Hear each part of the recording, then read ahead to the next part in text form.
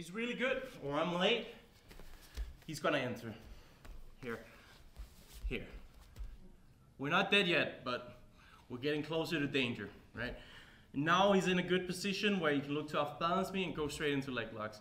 So from here, I have to act fast.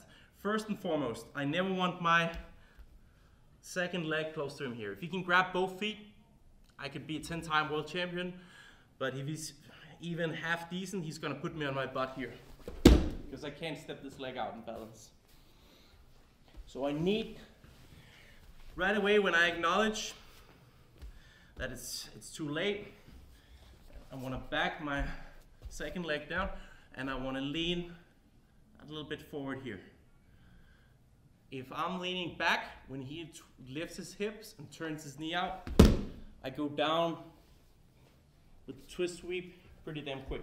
But if I lean my head a little bit forward here, when he twist sweeps, I can backstep a little and I can stay in the pocket. I want my knee facing forward here. If my knee faces too much this way, here, it's easy for him to tilt my hip to the mat. Okay, so that's not good. But what's even worse, if my knee's facing this way, because then he can start to read me and he's directly into powerful heel. So if I have to choose between my knee pointing this way, I want it pointing away. Okay, I'd rather go down and have a chance to fight down on the mat than just going directly into a leg lock.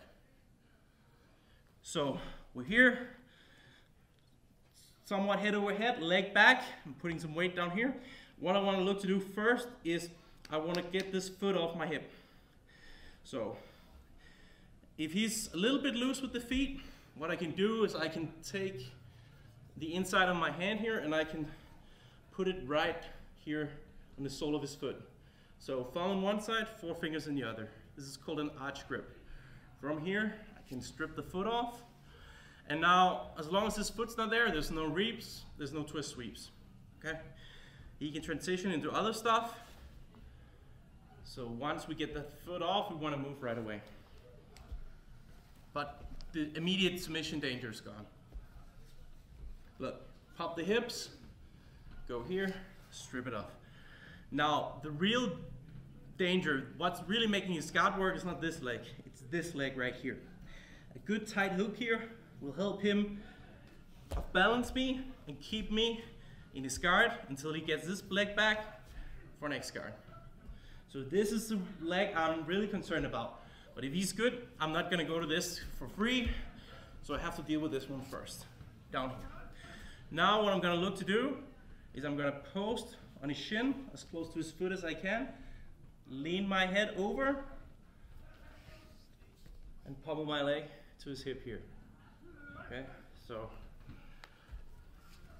see here, I need to take weight off this foot. I go here. If this hook is tight, he's gonna follow me. So I push it down, lean my weight in here, and look, lift, pommel to the hip.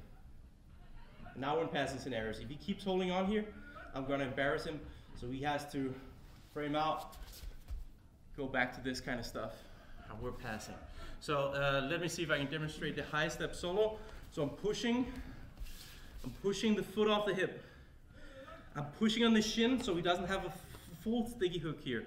Look, I take my head over here, over this foot, I lift, I swim my foot to the hip. One more time. Make sure you're in a good posture here.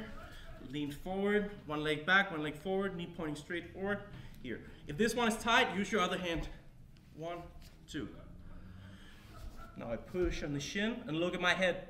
Goes over my right foot, I lift my hip, and I swim my feet. Here, my foot here. So it goes over and across.